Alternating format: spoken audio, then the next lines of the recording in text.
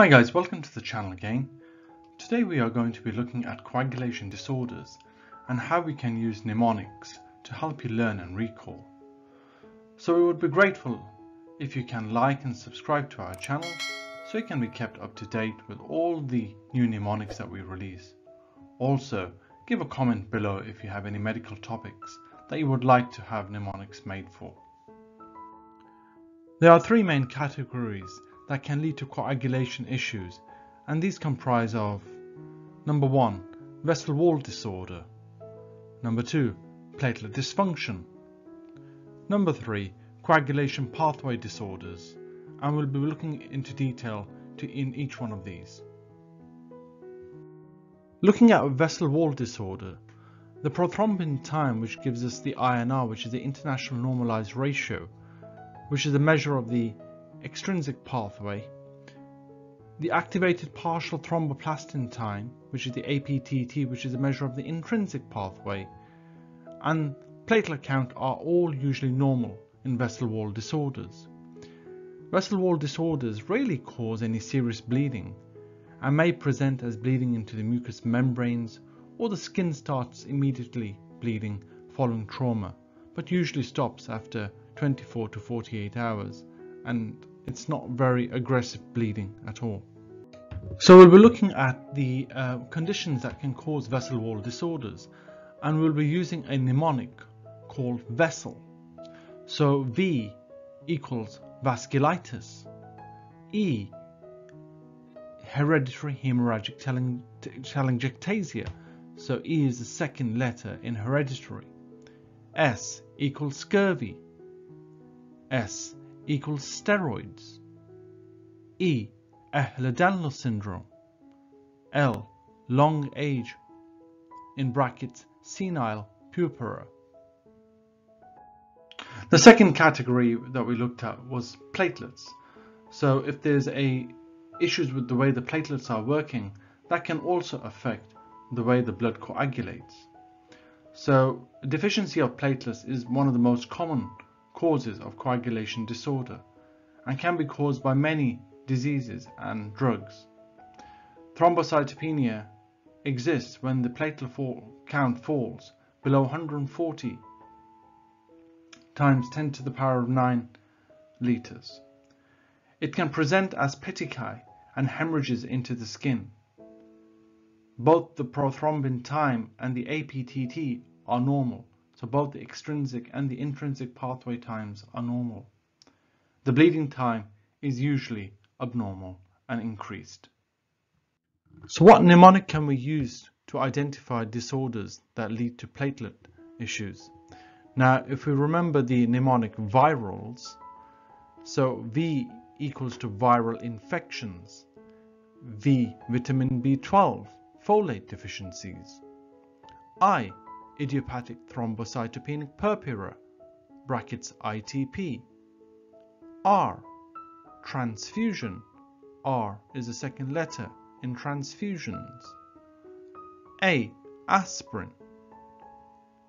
A aplastic anemia, A antihistamines. So in this case we can see that two causes are of acquired platelet disorders that can lead to platelets not working properly, and this is due to aspirin and antihistamines. Leukemia, splenomegaly. The third cause of coagulation disorders is due to disorders within the coagulation pathway, and these are divided into two, the intrinsic pathway and the extrinsic pathway. So let's look at the mnemonic that identifies what conditions, what factors can lead to issues in coagulation pathway disorders. So we'll be using the mnemonic hemostasis quite conveniently. So H equals hemophilia, AB, H equals heparin.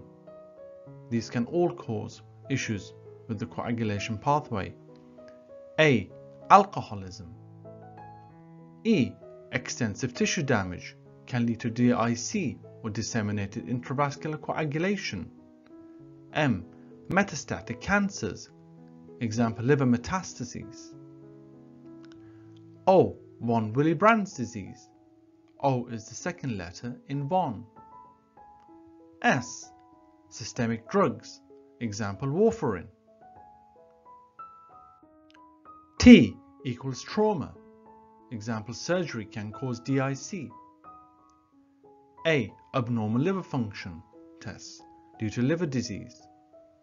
S equals serum prothrombin conversion accelerator, SPCA deficiency, factor 7 deficiency. I, inflammation, an inadequate diet, for example, leading to vitamin K deficiency. And S, if there is a coagulation disorder, always seek specialist advice. So let's look at the coagulation pathway disorders and assess whether these are acquired or congenital. From the previous list, all are acquired conditions except for hemophilia A and B, von Willebrand disease, which is a factor, von Willebrand factor deficiency, factor 9 and factor 7 deficiencies. As we said before, that the coagulation pathways are composed of the extrinsic pathway and the intrinsic pathway. What assesses the extrinsic pathway is something called the INR, which is the International Normalized Ratio. So in which situations is the INR prolonged? We will use an acronym. We lose volume of drugs. So W equals warfarin. Warfarin increases the INR. L, liver disease.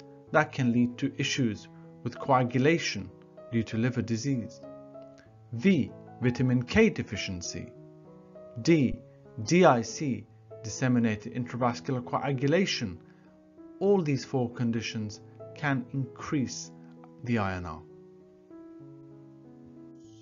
What determines the intrinsic pathway? The activated partial thromboplastin time, APTT, is a test of the intrinsic pathway. So what causes the APTT to become prolonged? If we use the acronym hungry horses dabbling littering lawns, so H equals hemophilia, H equals heparin, D equals DIC, L equals liver disease, L equals lupus erythematosus. Hope that the information has been useful to you. If you have enjoyed and liked the contents of this channel, then please subscribe and comment below if you require any other mnemonics that we can help you with. Thank you very much indeed, and we'll see you soon